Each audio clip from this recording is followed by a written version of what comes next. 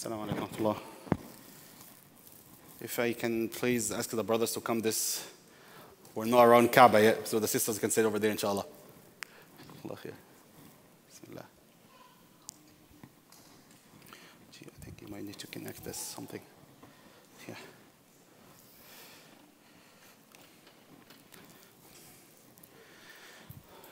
Right. Okay. Bismillah ar-Rahman ar-Rahim.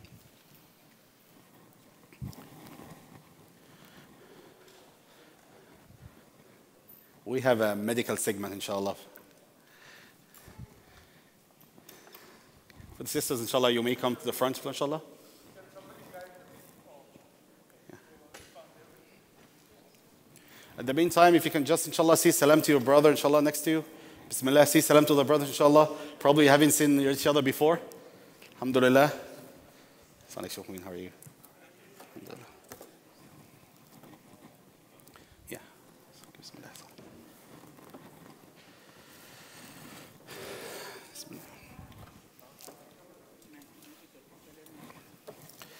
Okay, alhamdulillah.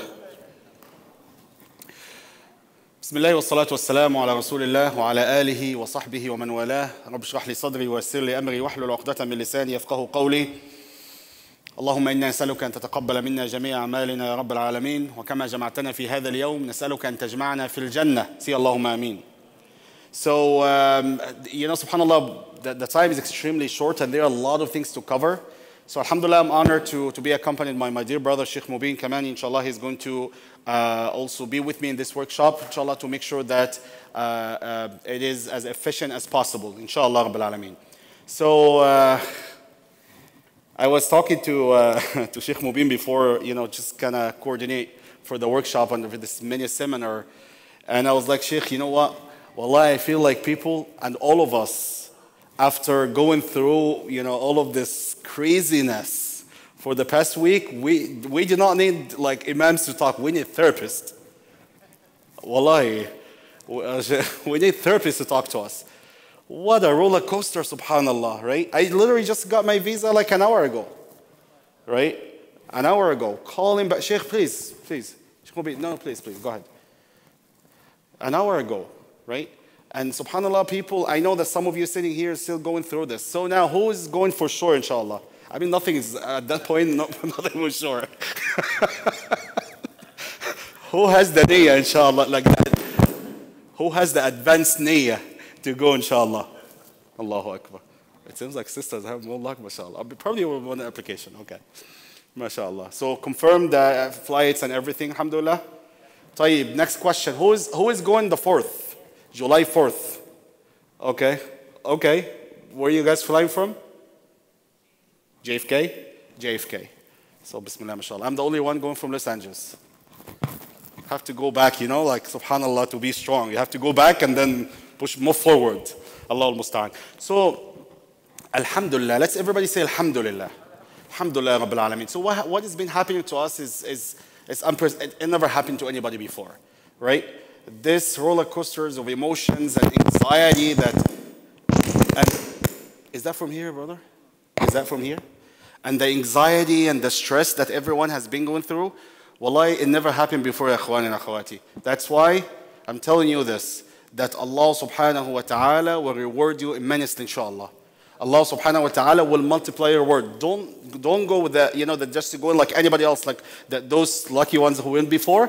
Alhamdulillah, may Allah accept from them.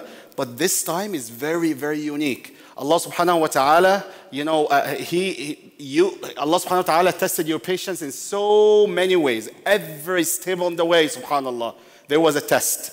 And we don't know what's going to happen. We're just going, Bismillahi, majreha wa mursaha, and Ya Allah, take care of us. And subhanallah, this is Hajj, right? This is Hajj. And whenever I reflect and I think about this, what comes to my mind is As-Sayyida Hajar radiallahu anha wa Sayyidina Ismail radiallahu anha, right? Subhanallah, she's in the desert and Ibrahim alayhi salam, he's just throwing the whole family, they're leaving them in the desert, not knowing what is going to happen, and said, Ya Allah, take care of them. And that's exactly what we're doing right now. We're going and we're saying, Ya Allah, take care of all of us, right? So, ya ikhwani, again, for the sake of time, the first segment of this workshop It's going to be basically a mental, spiritual preparation. And then, inshallah, the steps, the practical steps, Shaykh Mubin is going to walk you through, inshallah, what to do and so on and so forth. I am not worried about how we're going to perform Hajj, because inshallah, steps are easy, inshallah, and there are a lot of resources. But now the most important thing is how to prepare yourself mentally and spiritually. This is the one thing you don't want to lose at all. Because if you go there and you're not mentally and spiritually prepared, you know, with all Allah Alam, the hassle that might happen, the uncertainty that might happen, you might lose your Hajj because of that. So you need to ask yourself a question right now. Why am I going for Hajj? I will pause. I will let you write one thing in your phone, inshallah. Why I am going, okay, I am going for Hajj because.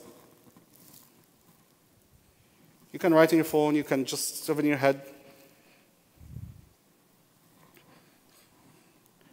Okay.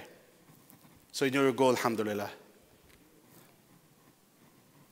I am going for Hajj for so many reasons. I am going for Hajj because, Ya Allah, I want my sins to be forgiven.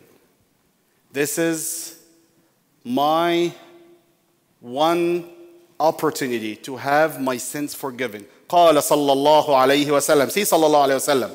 من حج فلم يرفث ولم يفسق رجع من حجه كيوم ولدته أمه.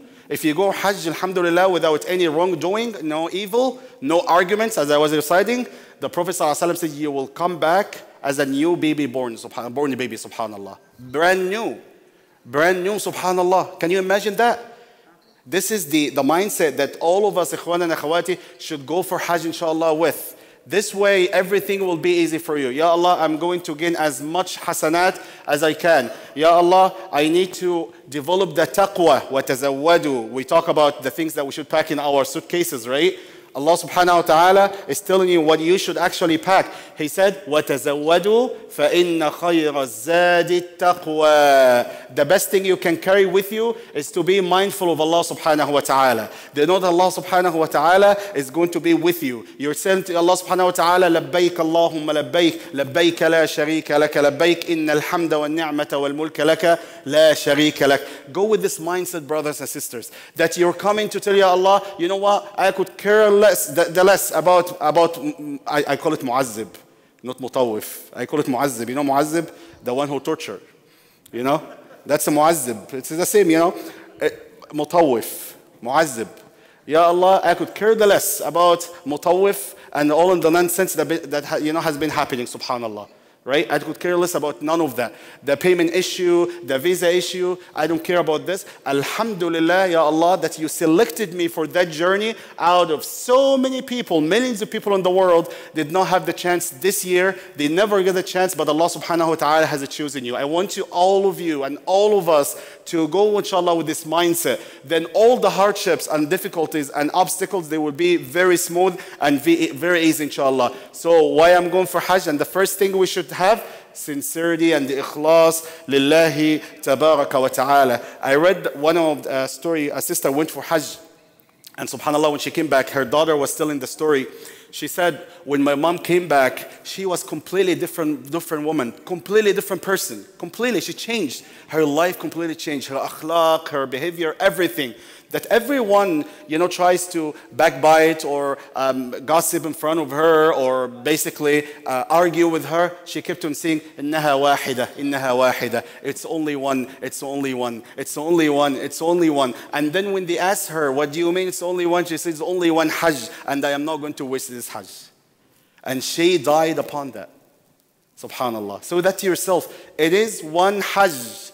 It is one opportunity that Allah subhanahu wa ta'ala has given you. So seize the opportunity to the best. من حج فلم يرفث ولم يفسق رجع من حجه كيوم ولدته أمه. So this is basically the first thing, sincerity and the ikhlas lillahi tabaraka wa ta'ala. The second thing, ya akhwani and akhawati, the second tip I want to share with you is sabr. You will need a lot of sabr during Hajj. A lot of sabr. There will be, alhamdulillah, this year, it's going to be better because less people. So alhamdulillah, somehow we're lucky. Less people, only 1 million. Right? Before, how many million, Shaykh Mubin? How many millions before? 4 million. So there are basically only 1 million, and imagine being around 4 million. So now we have 1 million people. But doesn't mean that there are not going to be any obstacles or difficulties or hardships. 100%, you will find people coming from everywhere, right? You will find someone coming from, the farthest village in Egypt and India and Pakistan and Syria and Iraq and here and there. They speak different languages. They were raised and they grew up in different environments. They will be around you. People are going to be pushing you, right? So basically, lower your expectation, right? Yeah? When we do the premarital counseling, we tell young people, before getting married, lower your expectation, all right? Don't have high hope, right? That you're going to wake up wait each other in the morning for Salat al-Fajr and spray the water and all of these things, right? And you're going to be from muttaqeen, both of you. Just lower your expectation. And the same thing for Hajj. Before you go, you need to have to bear in your mind that this is not your annual vacation. This is not your annual vacation. Wallahi. I'm telling you this. This is an act of worship, as if you're coming to the masjid to pray. You're not going to sleep in the hotel, right? I guarantee, majority are not going to sleep because you don't know who is going to stay with you, right? I'm going and I have 3 gentlemen in my room, but I don't know where they're going to be from, right? Subhanallah. How are you going to sleep? You're not going to be as comfortable. So expect that. People are with you in the room. You didn't choose them. At least when we used to go with travel agencies, you could choose, right? I want this to be with me. I want this to be with me, right? But now it's hard. So you have to lower your expectation. Have a lot of sabr. I am not coming to argue. Allah subhanahu wa ta'ala says in Surah Al-Baqarah, وَلَا جِدَالَ فِي الْحَجِّ. Do not argue. Do not argue over fiqh. Everyone, mashallah, is the Imam Abu Hanifa radiallahu anhu over there. Brother, you started from here. You do this. No, the Sheikh said that. Just mind your own business. We should all mind our own business, alhamdulillah. And then don't argue with anybody. This is not the time to argue. It's the time to perform the ibadah, and that's it. I am coming for one mission, and that's nothing else. I'm coming to have my sins forgiven. Doesn't matter how much it's going to cost me, right? And every time you do something that might invalidate your ibadah, remember what happened to you from Mu'azzib, from Mutawf. Remember that I am not going to waste that effort, and this, I was exhausted. I'm not going to waste that at all, right? So sabr, wasta'inu bis-sabri was-salah. Wasta'inu bis-sabri was-salah. So number 1, sincerity, ikhwan, al-ikhlas. Al-ikhlas. Number 2, as-sabr. Number 2, as-sabr, patience. Extremely, extremely important. Number 3 is also, all of them are important. At-tawbah. التوبة to Allah subhanahu wa ta'ala. اللهم تب علينا حتى نتوب يا رب العالمين. اللهم ارزقنا توبة يا رب العالمين. توبة يا إخواني. Do not think that as soon as you go to the airport, put your ihram on, the miracle is going to happen. Jibreel is going to descend upon you, and you're going to be an angel, right? That's not going to happen. It doesn't happen this way. Unless you have the intention to change and to get close to Allah subhanahu wa ta'ala, nothing will change. So at-tawbah to Allah subhanahu wa ta'ala from tonight. I miss salawat, it's time to start the 5 daily prayers, right? Because I'm going to go there, I don't want to be in the hotel, or I want to be somewhere and basically waste the opportunity of praying 5 times al-Masjid al-Haram, right? You have 1 salah equals 100,000 salah in Frisco Masjid. Can you imagine that? Can you imagine that? So, and some people, they go and they don't realizing that. Salat al-Fajr, Salat al-Dhuhr, al-Asr, al-Maghrib, and al-Isha, that's in the Masjid Nabawi or Masjid al-Haram or in Jama'ah, wherever you are, right? So it's salah first. Any sin, any ma'asiyah, astaghfirullah, azza wa jalla, astaghfirullah, astaghfirullah, astaghfirullah, because Allah knows your intention. Allah knows that you're going to change. Then you need to help yourself. إِنَّ اللَّهَ لَا يُغَيِّرُ مَا بِقَوْمٍ حَتَّى يُغَيِّرُ مَا بِأَنفُسِهِمْ. Allah doesn't change what's in people unless they change what is within themselves. Okay? Are we ready for the other part? It's working? Okay, alhamdulillah. I mean, even the laptop has some technical difficulties, subhanallah. طيب. So we need tawbah to Allah subhanahu wa ta'ala. And why tawbah is important from now? I know someone says, Shaykh, he just mentioned that if I go for Hajj, Allah will forgive my sins. Why do I need to make tawbah from now? I'll tell you why. Because if you make tawbah now, and you die upon that before going to Hajj, Allah subhanahu wa ta'ala will write this Hajj in your document, in your record, subhanallah. Can you imagine that? Because you already had the intention. You already applied for the application, yeah? You already went through all of this hassle. And you repented to Allah subhanahu wa ta'ala. You died upon that. And guess what? Alhamdulillah, you have one Hajj. Allahu A'lam. You have one Hajj because of your tawbah. Can you imagine? So let's say astaghfirullah, astaghfirullah, astaghfirullah. Right. So we said, al-ikhlas, ya ikhwani, I'm coming to have my sins forgiven. Say that out loud. I'm coming here to have my sins forgiven. Right? This is a psychological thing. Make yourself hear yourself out loud. That's why in Ramadan, the Prophet ﷺ says, if someone, curses or says bad words to you in Ramadan, say what? Inni sa'im, inni sa'im, inni sa'im. Because it reminds you that you're fasting. So remind yourself, I'm coming here to have my sins forgiven. I'm coming here to have my sins forgiven. Every single morning, every single time, you say that to yourself. So al-ikhlas. Number 2, as-sabr. Number 3, at-tawbah. Number 4, you cannot go to Hajj while having some grudge and hatred and all of these disputes and conflicts and problems with the families and friends. You cannot have that. You cannot. Because we know already, the Prophet ﷺ tells us that Allah subhanahu wa ta'ala, all the deeds will be presented to Allah subhanahu wa ta'ala. Then Allah subhanahu wa ta'ala will basically, reward everybody except the one who has some issues with his brother, her sister, his mother, right? But Shaykh, this is hard. You don't know what they did to me. It's no time for that. Just send a text message. I am going for Hajj and I'm asking for your forgiveness. You never know if you're going to see them again or not. You never know. Just forgive. Just forgive. أَلَا تُحِبُّونَ أَن يَغْفِرَ اللَّهُ لَكُمْ. Don't you want your sins to be forgiven? Then forgive the servants of Allah if you want Allah subhanahu wa ta'ala to forgive your sins. So this is very important. Note this down. I am going to call people. I'm going to talk to people. I'm going to initiate. وَخَيْرُهُمَ الَّذِي يَبْدَأ بِالسَّلَامِ. The one who says salam first will basically get more rewards. Will be rewarded more than anybody else. Right? So this is very, very important, ya ikhwani. You do not want your Hajj to be paused or put in hold because you have some grudge and some hatred and some issues with your brother, with your sister, with a family member, friends, and so on and so forth. You don't want this. You've been through so much, and you don't want to go there and miss that. That doesn't make sense, right? So ask family members and friends to forgive you. Make sure, not just a post on Facebook, like, hey guys, I'm going for Hajj. See you, inshallah. No, actually talk to people. And it's okay to post also, no problem, right? The next one is also important.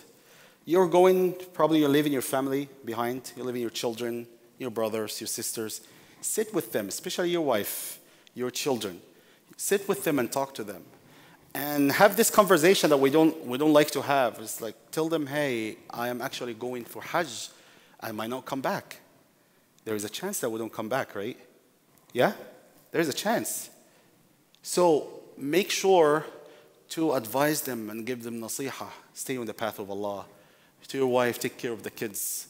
Anything you wanted to, you want to instill in your kids, talk to your wife about it, right? To your brothers, to your sisters, forgive me. Take care of your salawat, your ibadat, your zakah, right? I will see you on the day of judgment. I'll see you in Jannah, inshallah. This is a conversation you don't want to have. They will be like, Dad, don't say that. Why are you talking like this? Don't make me cry. I'm not making you cry. I'm just telling you that it might happen, right? So it's very important to have this kind of, conversation with your family members before leaving, ikhwani, right? طيب. Next, your debt. And here we're not talking about we're not talking about mortgage, we're not talking about the car payments, we're not talking about the ones that are scheduled, that basically you can, if you do not pay them now, if you go for Hajj, these payments are not going to be interrupted. Right? The debt that I'm talking about, the outstanding debt, that you have to pay right now. But instead of paying your debt, you're going for Hajj. So it is very important to pay off your debt. Not the credit card balance, of course, if you can, alhamdulillah. Not the mortgage, because obviously you cannot pay all of this together. Right? If you can, alhamdulillah. But you don't want to go there and you have debt. Because Allahu A'lam, what is going to happen? what is going to happen. And then, subhanAllah, the Prophet ﷺ refused to pray Salat al-Janazah, to lead Salat al-Janazah on someone because he had debt. Right? So make sure this is also clear before you go, inshallah, Rabbil Alameen. Right? Last thing, inshallah, I know time is extremely short, but really we want all of us to get into this mindset, this kind of spirituality that we want to have and build, inshallah. Last thing, ya akhwani, al-wasiyah, al-wasiyah, al-wasiyah, write your will. Write your will, inshallah, register it, talk to a lawyer. I know the time is extremely short, but if you can just write it down for now, right? Make sure you're fair and you're basically just with everybody. Your wasiyah is extremely important. You want to go there and alhamdulillah, if something happens, I'm clear. My kids, they have the haqq is there. My wife, she knows, she knows her haqq and the rights and so on and so forth, right? And then finally, educate yourself. Subhanallah, I really, really, really wish to go with the community here. But alhamdulillah, we're together still, right? To guide them and to learn from them and build this connection bond. But qadallah ma sha fa'al. Qadallah ma sha fa'al. What happened, happened. Educate yourself, learn and read about the rituals of Hajj. Inshallah, we're going to learn over here, but educate yourself. We don't know what kind of imams they're going to be there, religious leaders. We don't know. We don't know. And that's the funny part about the Hajj of this year. If somebody asks anything, we don't know. Right? Sorry for the inconvenience. We don't know. Right? Subhanallah. So make sure to understand the rituals. Dua, write a list of dua. Ask people, whoever want me to make dua for him or her, write the list of dua, inshallah. So when you go there, you do this. Learn some beautiful duas, easy, simple ones, inshallah. Again, remember sincerity, ikhlas. Remember sabr, ikhwani, lower your expectations. Food is not going to be as good as here. The water is not going to be everywhere. The bathrooms are not going to be the cleanest bathrooms, and they're not going to be like that. Have sabr, inshallah, and be strong because you're coming for a mission to have your sins forgiven. Innaha wahida. It's only one Hajj. One Hajj. Remember this lady. It's wahida, wahida, wahida. I am not going to waste it. Remember at-tawbah to Allah subhanahu wa ta'ala. Remember to ask your family members and your friends for forgiveness, inshallah. Remember to sit with your family and give them nasiha in case something happens. And finally, write your own will, inshallah, your own wasiyah. Ask Allah subhanahu wa ta'ala to accept from all of us, ya Rabbal Alameen. Ask Allah subhanahu wa ta'ala to make this journey, blessed journey for us, and make it, ya Rabbal Alameen, means for us to enter Jannat al-Firdaus. Allahumma ameen, ya Rabbal Alameen. I'm going to hand it over to beloved Shaykh Mubin, inshallah. He has a lot to say. He was telling me that we need 6 hours to finish the workshop. I was like, come on. People are leaving yesterday. Leaving tomorrow. Okay, Sheikh, inshallah. It's not working? Okay, bismillah. Bismillah.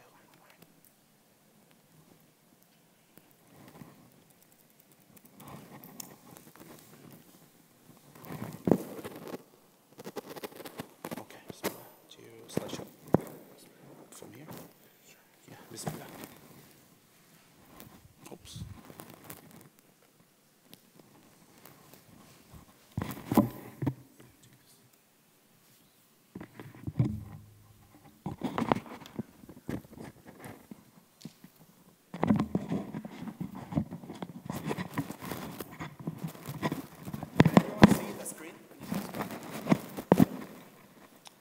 Bismillah ar-Rahman ar-Rahim.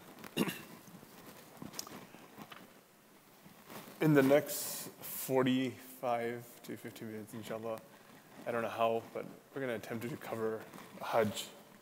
Like Shaykh Salah said, that this is something that usually gets done over a span of 4 to 5 hours, because of course, it's a huge task. It's the fifth pillar of our religion, and there's so many variables that take place. So we'll jump straight into it, right, without wasting any time, without any small talk. Hajj, to understand Hajj, is in 3 parts. The first part is Ihram, the second is Umrah, the third is the actual Hajj. Ihram. And there's a lot of question and answers that can come with Ihram. I don't think we're going to take any question and answers due to time. But again, I think Shaykh Salah has created a WhatsApp group. You can ask Shaykh Salah in the WhatsApp group or come to us afterwards. As for Ihram, if you are going to Medina to Munawwara, and I don't even know if going to Medina to Munawwara is allowed first this year or not, or if there is a package that allows Medina first. If you're going to Medina, then you actually don't have to worry much. Why? Because you will then purchase your ihram from Medina to Munawwara. You will travel just normally, and when you're in Medina, you can purchase your ihram and wear your ihram from there. Now, the ihram for men, of course, is different from an ihram from a lady. If you're going to Makkah to Mukarramah first, then your ihram, you need to pack not in your check-in, but in your hand carry. Right? So not in your check-in, in your hand carry. And wherever your stopover is, so if you're flying, let's say for example, Qatar, then when you stop over in Qatar, Saudi, right? So, yeah, sorry, I forgot, yes. Things have changed. So in that case, what you want to do is wear ihram on the plane, right? Now, a couple of things. If you wear your ihram, don't make the intention until they announce now is the time to make the intention. So there's two parts of ihram. One is the physical garment that you're wearing, and the second is the state of ihram. Just because you have the physical garment on doesn't mean that you're in the state of ihram. To become in the state of ihram, there are a few steps that you have to take, and there are some of these steps are mandatory and some of these steps are optional, right? Once you put on the garment, wait until they make the announcement. When they make the announcement, you make these final steps, and those final steps are, number one, you make the intention of Umrah. And we'll talk about the three different types of Hajj later on, and you can decide which of the three that you would like to do. And it's usually based upon the package that you're taking and the days that you have in between. I know Shaykh Salah is a 10-day package, mashallah, and in that case, for Shaykh Salah, probably Hajj Qiran is probably be the best, but we will go into those details. The faqir package. SubhanAllah. So number one is the intention, and we're talking about the different intention. Number two is talbiyah. These are the two main things. Once you say these two main things, you will now enter in the state of ihram. There is a sunnah that you can, but it's not necessary, right? So once you have your garments on, wait until they make the announcement. When they make the announcement, at that time, you want to make sure that you're not wearing anything that goes against your ihram. Now, what goes against ihram? Let's talk about the garment first. A common misconception is that your ihram cannot be stitched, right? People say that it has to be unstitched. Unstitched technically means it can't be stitched in the shape of your body. So it can't have arms and it can't have legs. However, any other stitching that's not in the shape of your body is permissible. So let's say, for example, if you would like to, if you're someone like me and a nanbhai, right? You're mashallah tall, and the standard ihram may not fit you. So what you can do, and this is why I do it pretty much every year, I go to Joanne Fabrics, I buy my ihram from there, I bring it home, I ask my wife to sew it down the middle for my bottom part, and now I have a cylinder shape. It's stitched, but it's not stitched in the shape of your body, and usually we wear something like this in the subcontinent, like a lungi, right? And this is much easier to wear, right? So that's your ihram, right? So we said that you want to keep it in your hand carry. You want to wear it. Wait until they make the announcement. At that time, you make the intention. The intention, we'll talk about the three different types of intention later on. And you say the talbiyah. You'll say the talbiyah 3 times. Labbaik Allahumma labbaik to the end 3 times. And now you are in the state of ihram. So now earlier we were talking about what can you not wear in ihram. In the state of ihram, any type of head covering must be removed. Nothing must cover your face, right?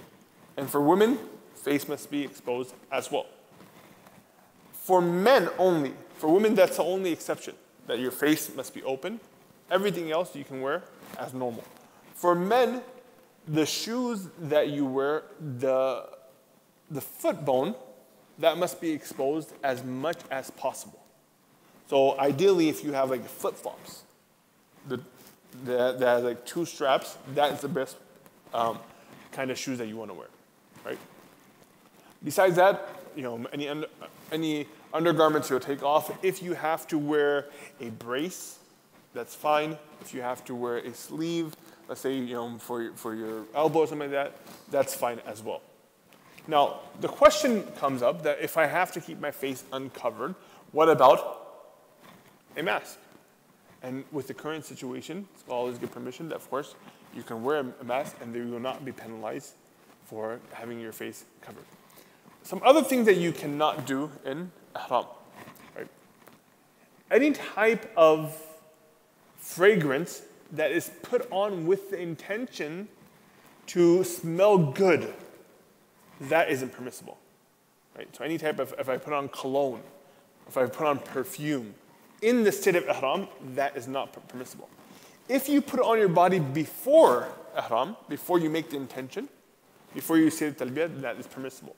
You can put it on your garment as well. You can put it on your ihram as well. So let's say before I make the intention, I put some itar or perfume on my ihram, and I put them on my body, and then I make the intention, I then make the talbiyah, that's fine. Once you're in that state, you cannot apply anything after that. Now the question comes, what about washing your hands with soap or using toothpaste? And the purpose of these few things, scholars say it's okay. Why? Because a person doesn't use soap to bring fragrance to their hand, but to clean their hand. And that's why scholars nowadays they take a lesser stance. Yes? Hand sanitizer, it's fine. Right? Before, I know scholars were a lot more strict with this, but because of how common these things, and especially this year and since COVID, there is a lot of leeway that scholars now give permission to use hand sanitizers and stuff like that. The mask issue, wearing the mask also, they. Yeah, so wearing the mask, toothbrush, right? Toothbrush, it's best not to. You can use miswak, but it's best not to. For me, it defeats the perfect purpose because why? You brush your teeth to get rid of that foul smell and to bring a good smell into your mouth. That's the main purpose of brushing your teeth. So, but miswak is fine. Yes? Chapstick's permissible. Chapstick's fine. Right? Let's move on. So that covers ihram. Any questions about ihram? No, you do not have to have wudu in the state of ihram. Sheikh, there was a question for the. It's nafil. If you can, it's fine. If you don't, if you can't, then that's okay. Because if you're in Saudi Airlines and you're on the plane, there's not going to be a way for you to do so. Yes.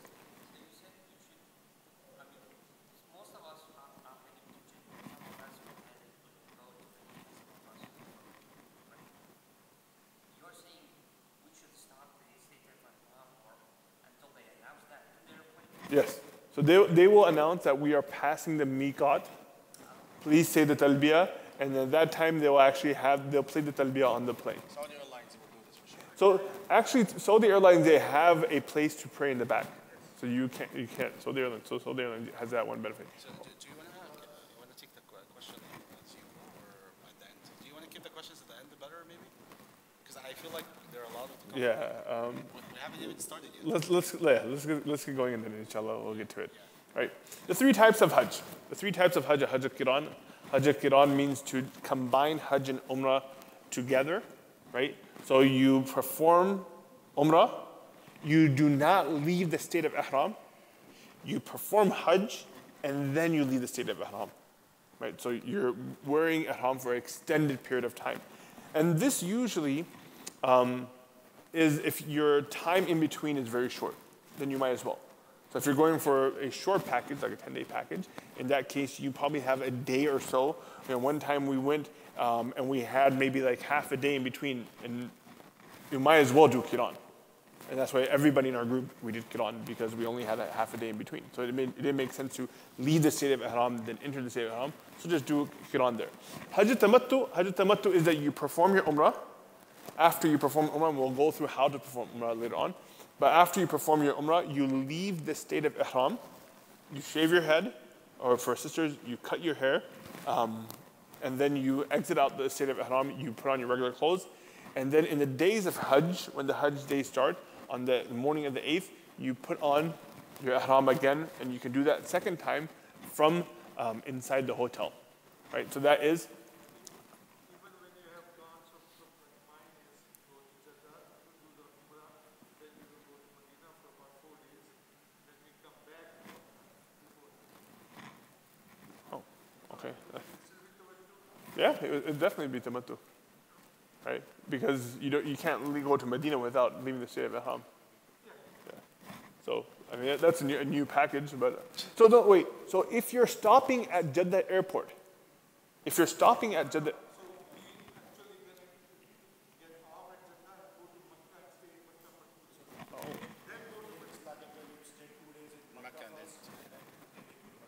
Yeah. Then you have to do tamattu. And then you leave for Mecca, come back here. Yeah, then you have to do tamattu.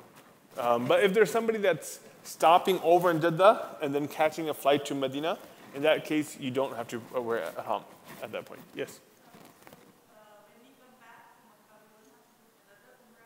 You don't have to. You can just do, you wear your garment for Hajj. And that's the third type of Hajj. So the third type of Hajj is Hajj al-Ifrad, which is only Hajj, and you don't do Umrah beforehand. Now, which one is better? It's up to your situation. Yes.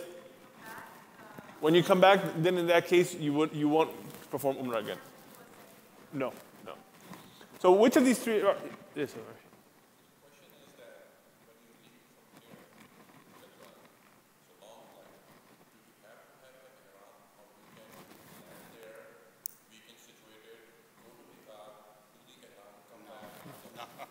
I wish there was a package like that.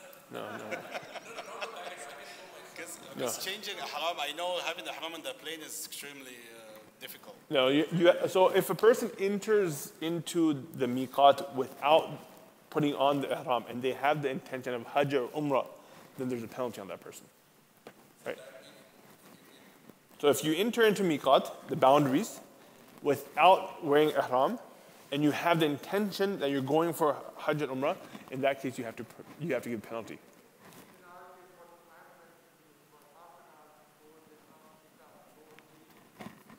Yeah. No, don't wear ihram from the beginning. Please don't wear ihram from the beginning. Don't wear ihram from JFK. Wear your regular clothes from JFK. In the middle, go change your ihram. Yes, within the flight. It will be, yes, absolutely. It's always like this. They're going to announce a little bit early, inshallah. So. And not only...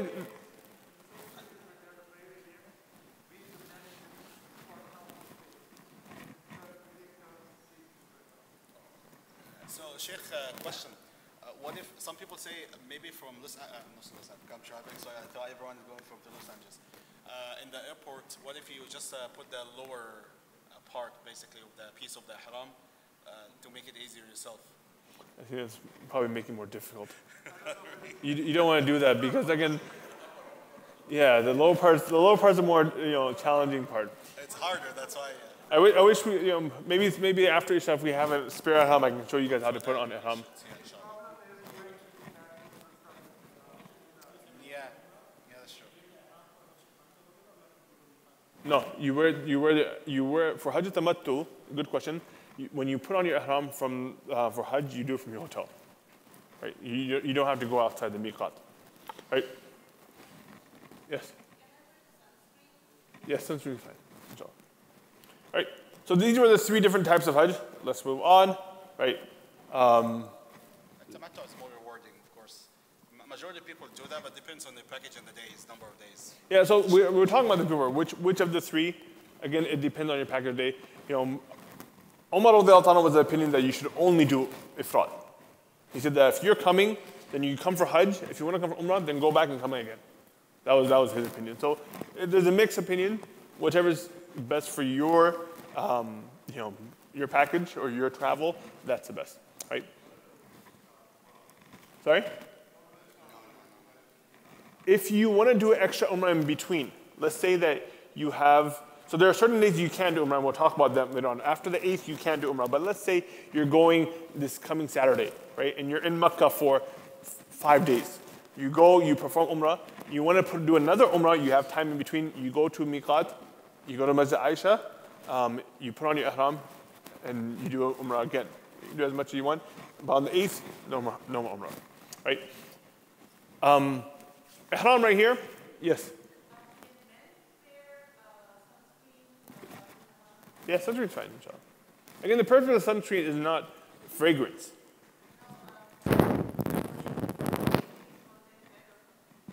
Wait, what kind of sunscreen are you talking about? No, a cream, yeah, a cream is fine. If you have like a visor, that's a different situation. Men can't wear visors, women can wear visors. So let's say that you wear a visor, that's okay. Ihram, when you wear ihram, the shoulders should be covered, but let's say if you want to get some air and you will pull your arm out, that's fine.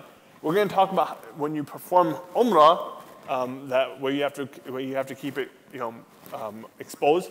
These are the slippers that we were talking about earlier. I would say if you're going to Hajj, invest in some good slippers. I think a lot of the packages are North American tents, correct? So if it says Mu'aysim, you're in the North American tents, you're going to be walking a decent amount. My suggestion is go to Crocs, go to Ufus, go to buy yourself some good Hajj slippers because you're going to be walking in it a lot. Slippers like this, don't buy these, right? Otherwise, one, they'll break. Number two, it will destroy your feet, right?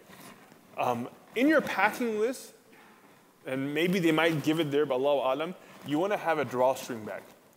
A drawstring bag, every Hajj group, previously, whenever they took a group, they always gave a drawstring bag. Why? Because it's best for your slippers, right? If you're going to the masjid, you put your shoes in, you're good to go. All right, let's carry on. Looking at the Kaaba, right? Some things to know about the Kaaba. Of course, we have Hajar Aswad. We have the space that's between Hajar Aswad and the door. Again, all of this is blocked off at the moment, so you don't get that. You don't get a chance. The place between is called Multazam. The Prophet ﷺ, when he came there, he opened his garment, upper garment, and put his chest to the Multazam, made dua. Then, of course, you have the door of the Kaaba. You have Maqam Ibrahim. Maqam Ibrahim. Again, we're going to talk about later on that you will perform 2 rakats. Do not pray your 2 rakats there. Go behind, all the way behind, and pray behind it. You have the Hatim, the half wall that you see over there. The purpose of the Hatim is that the Kaaba initially wasn't the shape that we see it today. It was actually in a bullet shape. And at the time of the Prophet ﷺ, when he was 35, they reconstructed the Kaaba. They didn't have enough funds. They made it in a cube shape, and they put the Hatim to mark off where the Kaaba is supposed to be. Allahu Alam, if it's open or if they're going to open the Hatim. If they open the Hatim, mashallah. When we went in March, the Hatim was closed off.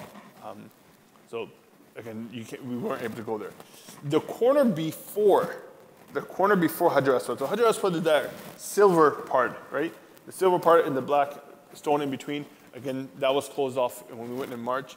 The corner before that is Rukn Yamani. The Prophet ﷺ, when he passed by Rukn Yamani, he would run his hand over it, and after this he would read the dua, Rabbana taqabbal minna. We're going to talk about this when we get to the actual Umrah, right?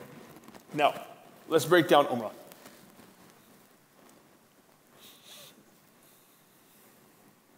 When you get to Makkah, right? Let's say you get to Makkah. My first suggestion is, before you rush to the Kaaba, go to your hotel, get situated. Get yourself some food. Maybe if you want to even take a nap, that's fine, right? Then go when you are fully awake and you're kind of fresh. Yes?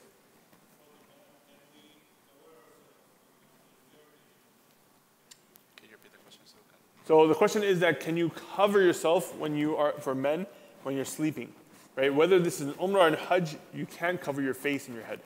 Your face and your head has to be exposed, right? So you can wear a sheet, but you can't put it over your head, right? And this is not only here, but when you are in the tents, even then that you have to keep your head exposed. Yeah, it's on your shoulders, that's fine, right? Once you've gotten some rest and you ate some food, go to the Haram. Now, Ideally, when you're going to the haram, the best thing to do is keep your gaze lower down until you can get as close as you can to the Kaaba. Right? So you walked in, once you get into the mataf, right? Once you get into mataf, then, so actually, let me take a step back.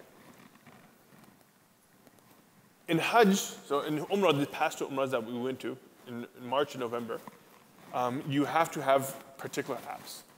There is Itamarna and Tawakkalna, two apps. I think Tawakkalna is irrelevant now, but Itamarna is still there.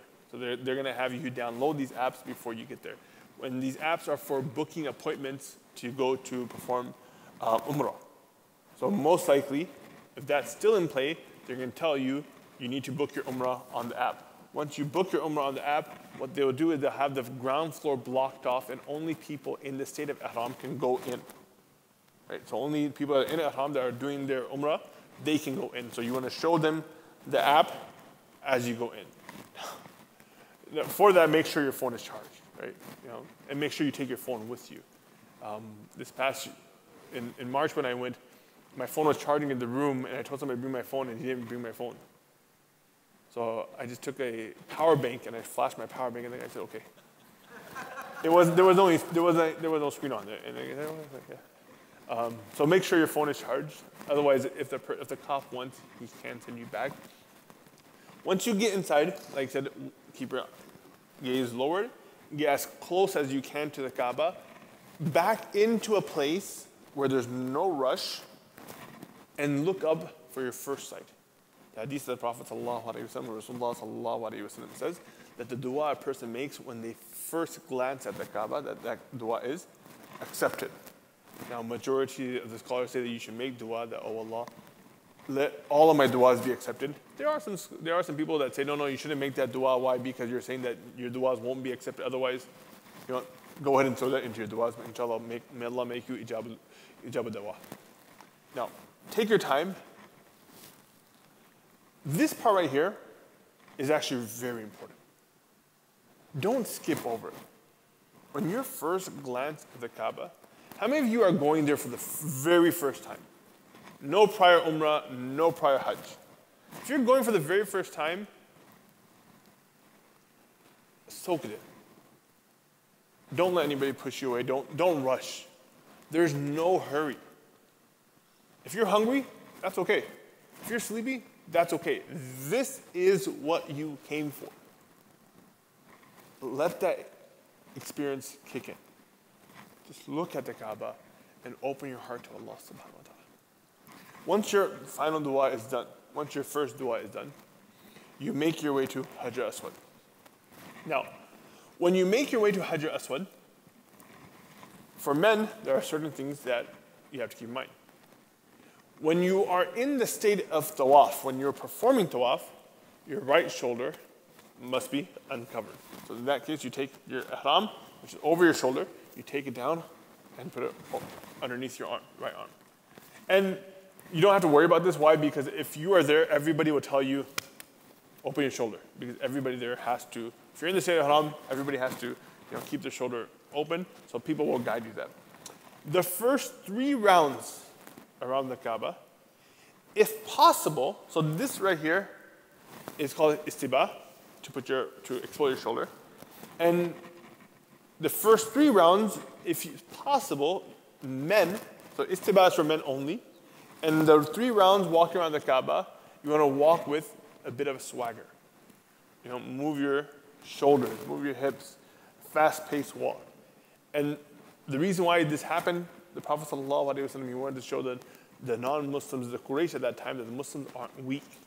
If you can't do it due to the amount of people that are there, that's okay, right? Don't force it, pushing people as you're walking just so that you can move your shoulders. That's only in the first 3 rounds. In the remainder 4 rounds, you walk normal pace, but your shoulder will remain uncovered. Right? So start from Hajar Aswad. At that time, you raise your hand towards the Kaaba. You can say Bismillah Allahu Akbar. You make your intention of your Umrah, that you're starting your Umrah. Bismillah Allahu Akbar. Again, you won't be able to touch it. And just kiss your hands, and off you go. Right? The Prophet ﷺ, when he performed Umrah, during Umratul Qadha, he pointed towards the Hajar Aswad with his stick, and then he started his tawaf. Now, the question comes, what should you say, what should you read during tawaf? Like Shaykh Salah said earlier, your preparation for Hajj, it's more than just knowing what you're going to be doing. But your main preparation for Hajj is focusing on what du'as you're going to be reading and what you'll be saying at what point. So your first dua, first sight dua, you should be already working on that. If you haven't yet, go out or order on Amazon, buy yourself a diary, a Hajj diary. And in this Hajj diary, I want you to do a couple of things. Number one, at the end of every day, jot down what happened. Jot down the feelings, jot down the emotions, jot down what you went through. Because for the rest of your life, if you don't capture it, you're just going to go through it and you'll forget it. In the same diary, I want you to write down your du'as. When I first see the Kaaba, this is what I'm going to say to Allah subhanahu wa ta'ala. When I'm in Arafah, in the main part of my Hajj, this is what du'as I'm going to be making. Right? So, with that, I always say that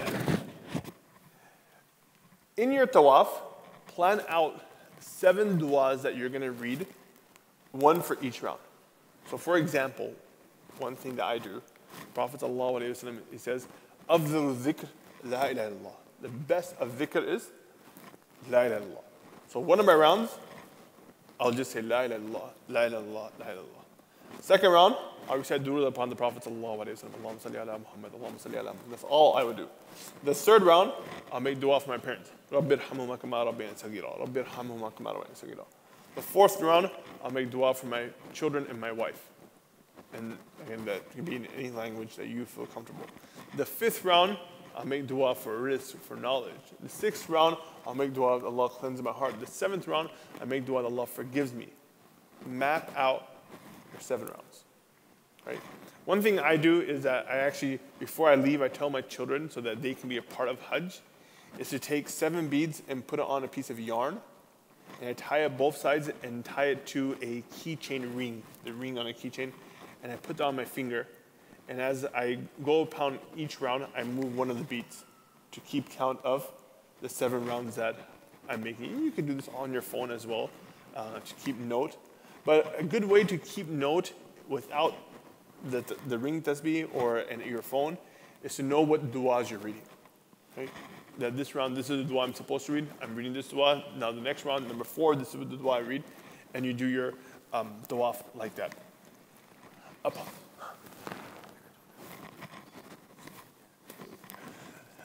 Now, upon finishing your, yes. Sorry. Upon finishing, that's a bit loud. Upon finishing your tawaf, you then will go to Maqam Ibrahim. Now, one thing that I tell people is that when you're doing tawaf, it's good to do tawaf as close as possible. Right? Why? Because you're here once in a lifetime. You might as well get the full experience. Right? If you want to shortcut it, then stay at home. Don't go. If you're going there, now if there's a reason why you can't, let's say you're claustrophobic, then that's fine. Do it from a distance. If you have someone elderly with you, which I think there's an age limit this time, so you probably don't, but if you're injured, something like that, then do it from the outside. But if you can, do it as close as possible. When you're done with round number 7, before you in round number 7, slowly, gradually make your way out. Don't come out directly. And the reason for that is you're going to be hitting traffic. People are going to be trying to go and do the tawaf, and you're coming straight out. So gradually make your way out. Get to Maqam Ibrahim, and after you get to Maqam Ibrahim, stand back as much as you can, and perform your 2 rakats of tawaf. Once you perform your 2 rakats of tawaf, you would then go and the sunnah of the Prophet ﷺ went and he drank from the water of Zamzam. And usually behind Maqam Ibrahim, they have a bunch of coolers for Zamzam. Go there, drink water. After this, you're going to go and do sa'i. Sa'i, of course, is from Safa, Marwa. The Prophet ﷺ instructs us that in between where there's green lights, the men only will run or walk at a faster pace. The women will walk slowly. You're going to start at Safa. Now, pro tip, I tell people that do not perform sa'i on the ground level. Do not perform sa'i on the ground level. Find a way to go to level 3 or 4. If you perform sa'i on the ground level, and if you're like Brother Nabil and you know, mashallah, you're fit, then go for it. Because there's going to be incline, there's going to be a decline, you're going to tire yourself out, you just done tawaf. Not only that, but the crowd there is going to be a lot. It's going to be pretty hot. If you go to level 3 or 4, it's pretty much empty. And the AC, alhamdulillah, feels amazing. And then when you're done, you just perform tawaf, you can aram se enjoy your sa'i instead of it being a drag. So I always say, when we go, we take a group of like 100, 200 people. I said, wait, there's no way we're doing on the ground. We're going to find a way. Everybody's going to go there and aram said, you want to enjoy the experience. So that's my suggestion. If you want to do it on the ground floor, alhamdulillah, go for it. You're going to start at Safa. Now, what should you read? Right? The verses that Shaykh Salah read earlier, in the Safa wal Marwata min sha'airillah, you can read that there. You do not need to go around. A lot of people do this. They go around the mountain. You do not need to do that. You just go to the foot of the mountain and then you turn back. You start from Safa and you go to Marwa, that is 1. Not back 1. 1, 2, 3. When you finish 7, if you finish at Safa, then there's a problem. Right? You should finish at Marwa. Right? So finish at Marwa. During this time, if you're traveling with somebody, let's say you're traveling with your spouse, you're traveling with your parents, I always say, don't do Hajj with one another, but do Hajj together. The difference. Don't do Hajj with one another, but do Hajj together.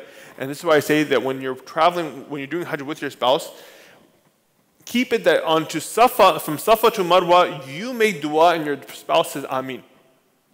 And Marwa to Safa, your spouse makes dua and you say Ameen. But what if she makes dua against her husband? She's going to say Ameen to that? If she's already making dua and she says, oh, they're making dua, then you got bigger fish to fry. Right? So you want to do Hajj, with one another, together as one. Right? Once again, there's nothing set for you to read. What do you do at Safa Marwa? Go there and say any dua that you can. It's good that you face the Kaaba. If you can face the Kaaba, you want to face the Kaaba and you look at the floor, all the tiles are facing the Kaaba. Stop there, take some time, you don't need to go around. Just take some time, make some dua to Allah subhanahu wa ta'ala, and continue your Safa Marwa. Now, once you finish 7, the ironic thing about it is that you have to do 8. The reason being all the hotels are on that side. So you're going to finish there, but you have to go back. All the hotels are on the other side. My suggestion is don't do it there. Go downstairs, go out of the haram, and walk from the outside. Why? Because there'll be no crowd on the outside. You can easily go, and you won't have to worry about the people that are doing sa'i at that time.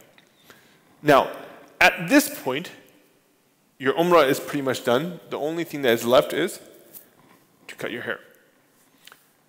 To cut your hair, number 1, you don't have to do much. Why? Because when you leave the haram and people see you leaving the haram, the barbers will come and grab you and take you to the barber shop.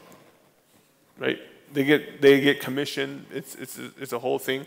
They will come and grab you. You don't have to worry that, where am I going to go get my hair cut? They'll come and take care of that. Usually, depending on the season, normally it's 10 riyals, but it can go up anywhere 30 riyals, depending on the season. In Hajj days, it's like 40, 50 riyals to get your haircut. So to make sure you have that type of money on you. Now, a couple things. when you wear your ihram, if you have a lanyard that goes around your neck that has a pouch, that is the best thing, right? If you look online, you should be able to find it, or if you go to like Walmart and stuff like that, and go in the travel section, you'll find a lanyard that has a pouch. The one that I take, I can even put my phone inside, I can keep my money inside, and then I put that underneath my ihram, and I don't have to worry about safety, right? Or let's say if you have a belt. If you have a belt, again, it will hold up your ihram, and you can keep your money safe inside. You do want to make sure you have money to that you can cut your hair after you perform your umrah. For the sisters, you can go to the hotel room. One sister can cut another sister's hair, and that's sufficient. For the sisters, you want to wrap it around your finger and snip. That's pretty much it. For the brothers, ideally, the Prophet ﷺ, he made 2 du'as for a person who shaves his head, and then he makes a single dua for a person who cuts their hair. Both are permissible. It's completely up to you. Now, let's say, yes? No, you can't.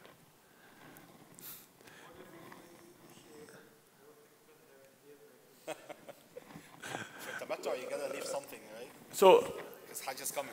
Brother Bill, actually, to answer your question, in the days of Hajj, if the first person gets their hair and they leave the state of ihram, if the first person goes and leaves the state of ihram, they can cut other people's hair once they leave the state of ihram.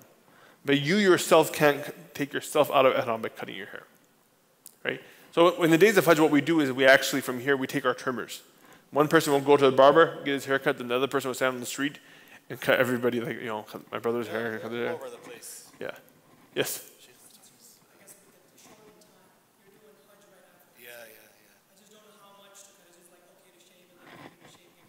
Then the second time, you're just symbolically just running your blade over. If you're like me, you're symbolically running your blade over both times. Or just shorten the first one and then leave and shave at the end. Yeah. Yes?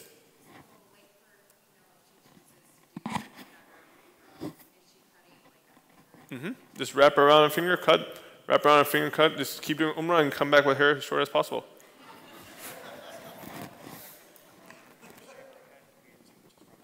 Just run a razor over it. Symbolically, just run a razor over it. Right?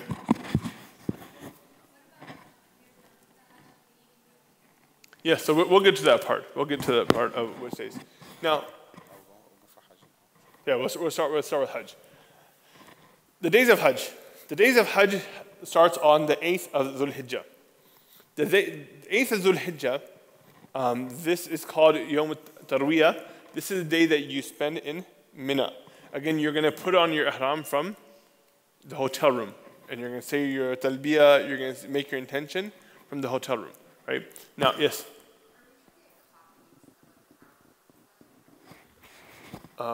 We can share it. We can arrange that, inshallah. Yeah. Right? So, on the 8th, you're going to go put on your ihram from the hotel, and then they'll transfer you to Mina. Once you get to Mina, you're going to pray 5 salahs in Mina. Zuhr, Asr, Maghrib, Isha, and the next day Fajr. If for some reason they don't allow you to pray that Fajr, that's okay. Right? Previous years when we went, they set a train time, and they give you a set train time. This is the time that you have to be at the train station. And some of the trains actually run from before Fajr time.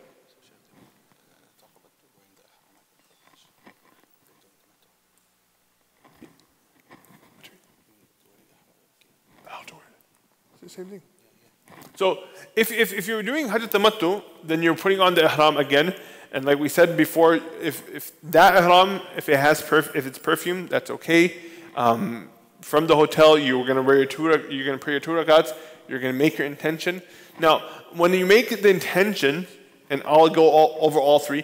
If you're making the intention for ifrad, if you're only doing Hajj first, then you make the intention, Allahumma inni uridu al-hajja fayassirhu li wa taqabbal minni. If you're making intention for umrah, right? And then you're going to break it into two parts. You make dua, you make intention, Allahumma inni uridu al-umrata fayassirha li wa taqabbal minni. And if you make dua for both, if you're making qiran, then you say Allahumma inni uridu al-hajja wal umrata fayassirhuma li wa taqabbalhuma minni. That will be the intention. You say your talbiyah, you enter into the state of ihram, you go to Mina. In Mina, you're going to pray your 5 salahs. What are you doing there? You're preparing. The whole purpose of Mina is to prepare yourself for the next day. The next day is the grand of Hajj. Now, in Hajj, there are a few things that are fara'id. There are 3 fara'id, 3 things that are mandatory in Hajj. If these 3 things are not met, your Hajj is not complete. Everything else, up and down, that's fine. Okay, we can give some sort of penalty, we can make some compensation, and complete it.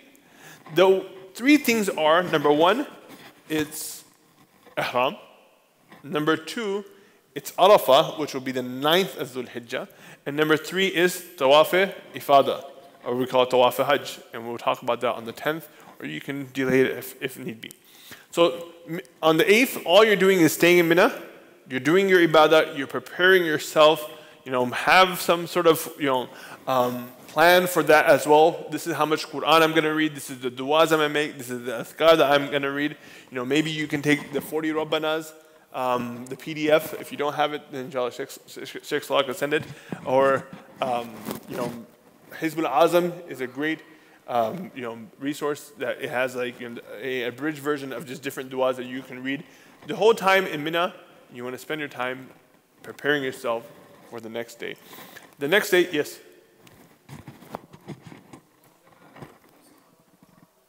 For the salahs in Mina? Yes. No, it'd be different. Every tent will have their own. Yeah, so every tent will have their own jamaats that they'll read. Now, one thing to keep in mind that you will be musafir. So Zohar, Asr, Isha will be discounted too, right? So you'll keep that in mind. Not combined, like qasr only. Yeah. Like shortened but not combined. Just shorten, but you won't combine it. The next day, we're going to be combining our salahs. After Fajr Salah, you're going to travel to Arafah. Once you get to Arafah, get some rest. Sleep. Right? Why? Because wuquf doesn't start. Once you get to Arafah, the main time of Arafah doesn't start. The main time of Arafah starts after Zawal. Zawal is when the sun moves from its peak.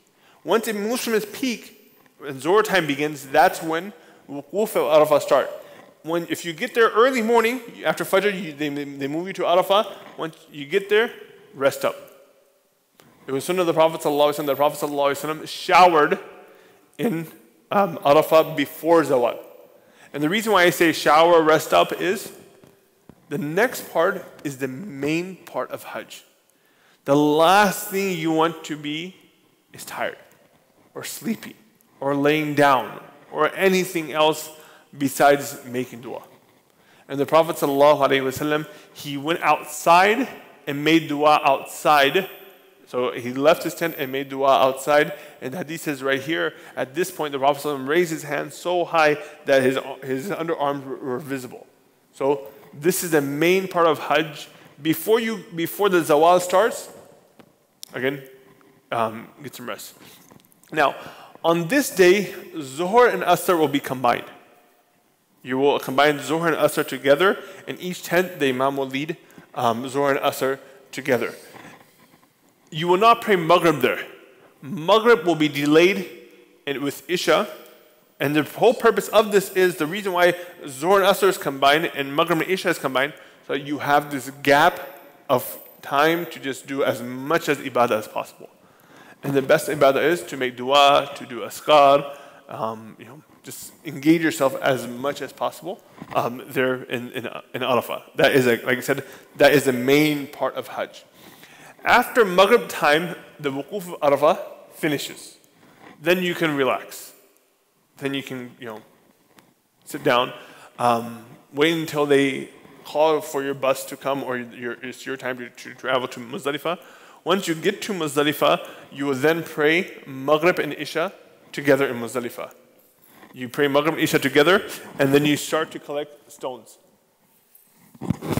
You start to collect your stones. in Muzdalifah.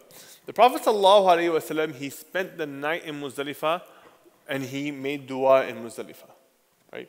The Prophet ﷺ said the du'as that weren't accepted in Arafah were then accepted in Muzdalifah. So in Muzdalifah, all you're doing is collecting your stones. Now, how many stones to collect? No, we're gonna delay inshallah. Okay, let's ask the question. Is it 21, 49, 70? Minimum 70, you said? Okay. 21? Which package is that? Sheikh, what do you think? The 49 or 70? So it depends on if you are staying on the 13th or not. Yeah. So if you're staying on the 13th, if you're going to be in Mina on the 13th, then you have to collect 70. If you're not staying on the 13th, then you're stone on the 10th, 11th, 12th, right? The 11th and 12th, you need 21, 21, and on the 10th, you need 7. So, but if your package is that you're staying in Mina on the 13th, then you have to have 70. So you collect these pebbles in Muzdalifah. So all of this is happening on the 9th on the 9th of Dhul Hijjah. You spend the night in Muzdalifah. Now the wuquf of Muzdalifah is a time between Fajr and sunrise. We said the wuquf of Arafah is when? From Zawal to Maghrib. The wuquf of Muzdalifah, the main part that you have to be there, is from Fajr time until the sunrise. That is the main part of Muzdalifah. Right? So you spend the night in Muzdalifah, you're going to collect your pebbles. If you are collecting, if you're staying on the 13th, then you want to do 30. If not, then you're going to be doing 49 pebbles. Right. So this is the plains of Arafah. If you're in the North American tents, the North American tents are actually very close to Jabal Rahmah. Where the picture right there, where the Prophet ﷺ, he stood on this mountain and he made dua on the day of Arafah. If you're not in the North American tents, you're in the VIP tents, then you're going to be far from Jabal Rahmah, and that's fine. You don't need to go to Jabal Rahmah. If you do, alhamdulillah, that's okay. Right? Masjid Nimrah. Masjid Nimrah is a main masjid. The imam that will lead in Masjid Nimrah, The Mufti, yeah. The Mufti that will lead in Masjid Nimrah, they'll have a sermon. Again, you do not need to go there. I actually suggest people don't even go looking for it. Why? Because it's really hot. Really, really hot. It's only going to be Arabic anyways, right? Yeah, it's only going to be Arabic. And half of Masjid Nimrah is not in Mina, not in Arafah. It's in Muzdalifah. So if you look at this, if you look right here, you see that yellow sign, this is a yellow thing over there? That sign says Arafah ends here, and half of the masjid's outside of Arafah. It's in Muzdalifah. So you're actually not doing your wuquf. Better than that, stay in your tent or outside of your tent. Make as much as dua as possible. This is right here is what Muzdalifah looks like. In Mina, because you're there for an extended period of time, there are nicer tents. The tents have AC. The tents have a cooling system. In Arafah, because you're just there for a gap of 7 to 8 hours, the tents might not be as fancy. I'm not sure how it's going to be this year. In Muzdalifah, because you're spending the night, there is no tents. You're sleeping in the open sky. What you want to do, again, I'm not sure how they plan to do it this year, but if you want to take some sort of sleeping bag, that might be recommended, that has like a blow-up pillow.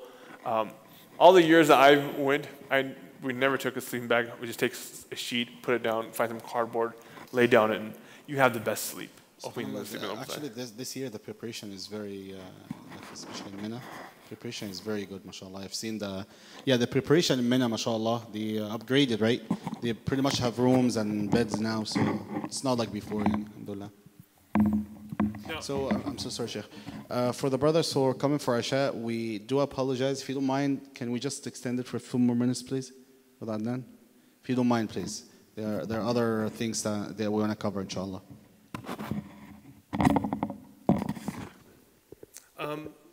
The 10th of Dhul Hijjah. Yeah.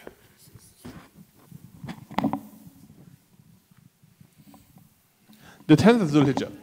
In the 10th of Dhul Hijjah, after sunrise, you're going to leave Muzdalifah. You're going to go back to Arafah. Now, on this day, there are a few things that you have to do. The order of these few things, many scholars say the order is not necessary. Some scholars say there is. If the order, you can't follow the order, that's fine. Right? What are the things that you have to do on the 10th of Dhul Hijjah? Now, keep in mind, the 10th of Dhul Hijjah is the day of Eid. It's an Eid day. But for Hajj, there's no Eid.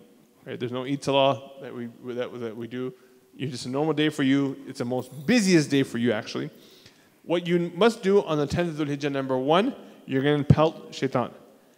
7 stones, and the biggest shaitan only. Right? The intention of this is not to just throw stones at a wall, but to understand that you're actually throwing stones at your own nafs, your own weaknesses, your own vices. You're cutting off this relationship with shaitan, this friendship with shaitan, by throwing each stones. So don't worry so much about throwing the stone, but worry about the emotion and feeling and the meaning behind it. Right? The dua that you read, all right, you say, Allahumma rajman li shaitan, ridha al-Rahman wa rajman li shaitan. I'm doing it for the happiness of Allah and to disgrace shaitan. As long as it falls within the confines of the wall, that's fine. It doesn't even have to hit the wall. As long as it falls within, that's fine. If the stone doesn't hit the wall and falls out, you can pick it up. But if it goes in and then bounces out, then you shouldn't use that stone again. 7 stones, largest shaitan only. Make sure not to hit anybody. Yeah, right? That's for shaitan, not for your fellow Muslim, inshallah. If it hasn't been used, right? If it hasn't been used. And that's why it's good to, in Muzdalifah, pick up some extra stones. Now, how big should the stones be, right? The stones should be as the size of a chickpea. Make sure it's a stone and it's not cement, right? Push it. A lot of times there's cement, you can just crush it in your finger. And the size of a chickpea, ideally, don't just take huge boulders and huge stones and throw it. Make sure you're throwing a stone, you're not throwing a chappal or something like that. 7 stones, move on. Number 2 is sacrifice.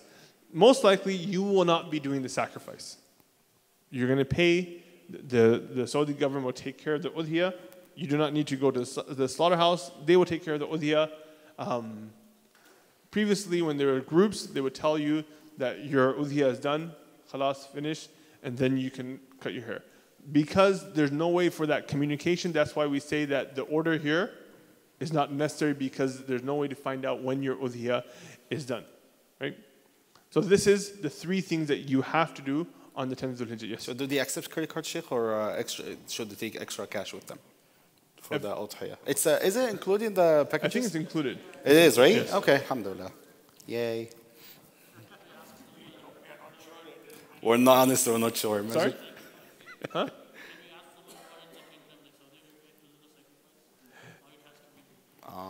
So you can, because it's already included, that's taken care of. But if you want an extra one or something like that, then yeah, that's fine. You can ask somebody else, but it is doable, right? Or if you want to have extras, then you can do this. This right here is what Jamarat looks like, the stoning of shaitan. You actually don't get to pick which level that you go to. You automatically, based upon where your tent is, it automatically takes you to a level. It's a very amazing system that they have. And that way it avoids any stampedes or any traffic, right? My suggestion with this would be is that once you get to Mina, once again, rest up, take an umbrella, take some sort of some water, some whatever you need, and then go. If you're going from the North American tents, then keep in mind you're going when it's really hot and you're walking an hour and a half from North American tents to the Jamarat, right? And the earlier you go, it's actually not good. The reason being is everybody else wants to go at that time. A few times, what we always did is that we delayed it. A few times that we went early, it was a worse experience. Why? Because everybody was there and it's a rush and you're just sweating out. So go ahead and delay it. Get some breakfast and then go to Jamarat. Right? This is what the actual walls look like. There'll be 3 walls. On the first day, on the 10th of Dhul Hijjah, you will only go to the last wall and you will pelt shaitan. When a person pelts shaitan, they will leave. Sorry, this is a different slide. This is from Arab.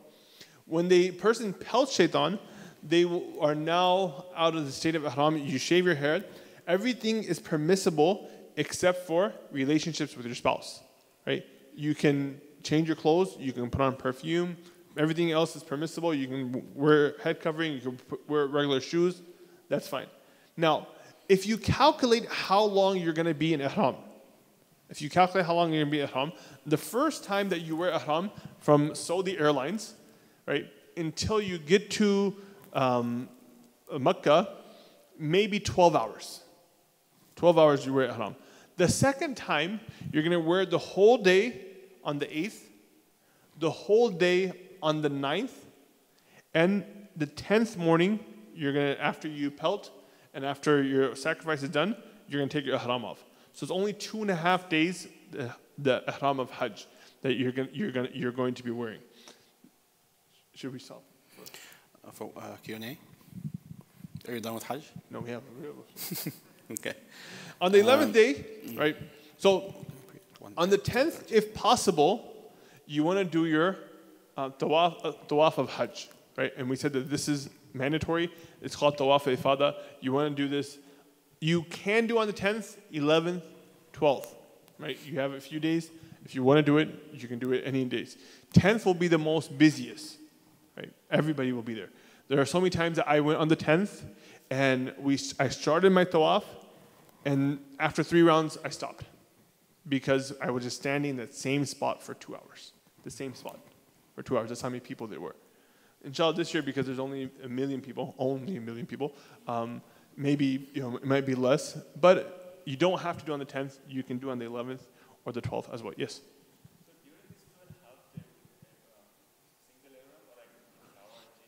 You can change your ihram. That's fine. As long as the second ihram is not fragrance. So what I usually do is I take 1.5. The bottom part is usually fine. The top part is kind of what gets sweaty, so I'll switch that out. Not with the ifada. Yes. Yes. Mm-hmm. And any tawaf. Tawaf is always the same. Yeah. Yes, the tawaf will be followed. This tawaf, the sa'i can be pushed out. So let's say you do your tawaf and it's really packed and you're just exhausted after. You can do your sa'i on the 11th or 12th as well. You will pelt the stone, you will get back to your camp, then you will travel to Makkah, you do the tawaf, you do the sa'i. You pelt, you shave your head, you change your clothes, then you go to Makkah, you perform your tawaf, sa'i, yes.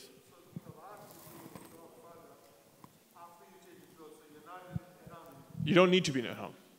If you can, if you don't shave your head, then yes, you can. But it's best to change. You shave your head, change.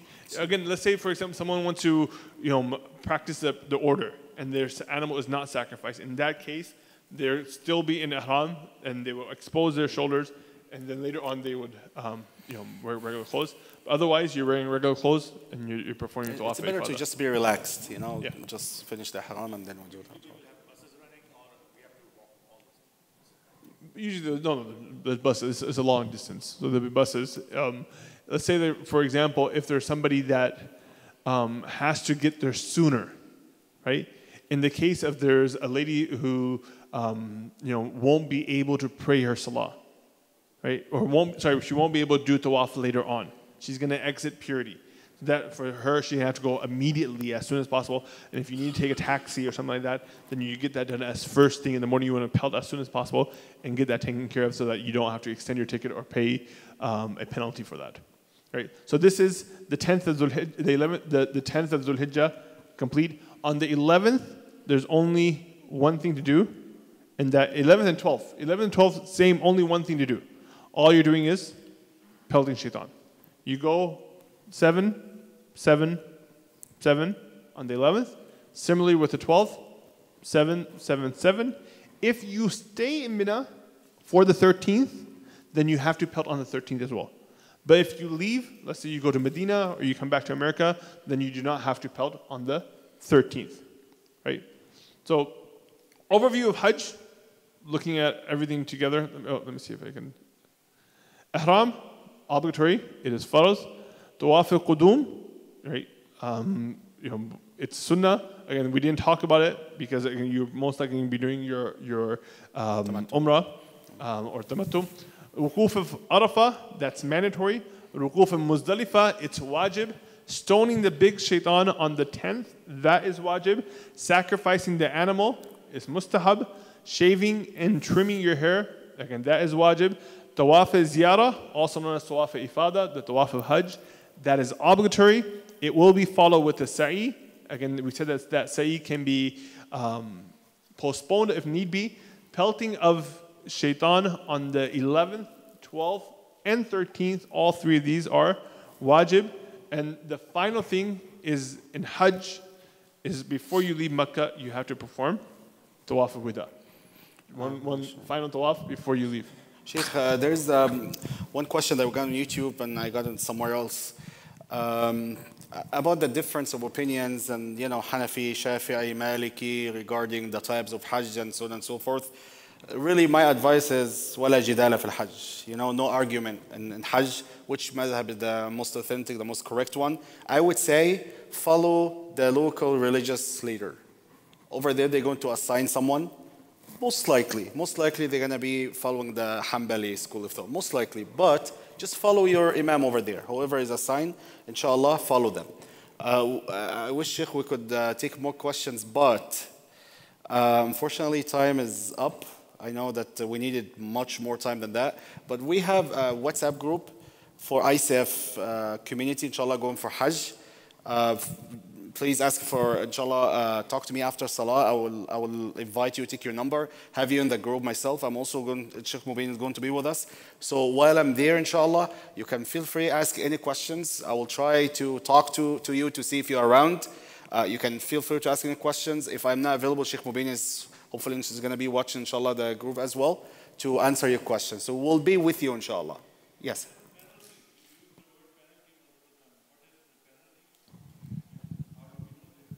So depending on what the mistake is, right? So let's say, for example, if you have a few hairs that come out, or if you cover your head for a short period of time, in that case, the penalty would just be sadaqah. But let's say it's a larger penalty. You purposely put on perfume, or you put on itar, or you performed tawaf in the state of impurity, right? For tawaf, you have to have wudu. For sa'i, you don't have to have wudu. But let's say you perform tawaf in the state of impurity, right? You're in your cycle, and you have to perform tawaf. In that case, you have to sacrifice an animal. Right. So there are different levels based upon what the mistake is. Anything, exactly. Anything that you're not supposed to do while you're in haram, instead of haram, and you do it purposely, then basically the penalty will take place here. Right? Sheikh, last question. We don't want to forget, because sisters always ask about the, during if the tawaf al-ifada, if she has a monthly cycle during that time. So, and let's say her package ends there, like she has to leave the Saudi Arabia. So whether it's for your umrah, if it's for your umrah, then you need to plan your umrah according to your cycle. If the beginning days you're going to have your cycle, then you probably don't want to do tamattu qiran. You just do ifrad, right? So that way you're in the state of, you don't have to perform tawaf in the state of impurity. If the tawaf of Hajj is done in the state of impurity, right? So some scholars say you don't even do it. You have to delay it. Other scholars say no, you can actually go ahead and do it, but then you sacrifice the animal, you pay the amount, and you exit the state of ihram like that. So you can, again, perform tawaf in the state of impurity, but there will be a penalty of sacrificing an animal. So that's why I said earlier, if you know that your cycle is going to start, then the first thing in the morning, go pelt and head off to Makkah and do your tawaf. Jazakumullah khairan. So this year, I think the Hajj is going to be expressed. So our Hajj seminar is pretty much the same as well. We Like everything else. yes, Yeah, we made it express. Again, if you like we said earlier, if you have any questions or just preparation, if you reach out, I have like a packaging list that I usually share. Things that you need to take or you should take during Hajj. Inshallah, reach out to us and we'll definitely. And the group, make sure inshallah to join our group, so we'll be together inshallah over there as much as we can. Anybody again fly on the 4th? I know there's one brother. 4th from Los Angeles. Anybody? Yes. Okay. Okay, the sister. You have a question or you?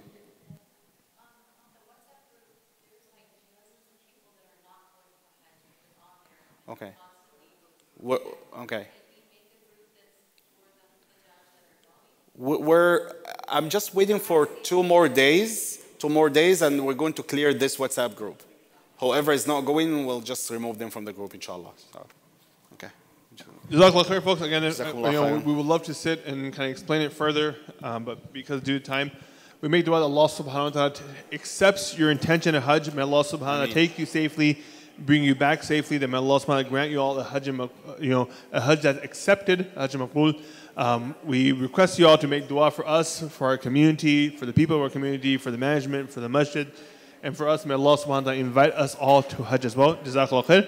Assalamu alaikum wa rahmatullahi wa barakatuh. Can we all say, لبيك اللهم لبيك لبيك لا شريك لك لبيك إن الحمد والنعمة لك والملك لا شريك لك. May Allah accept inshallah.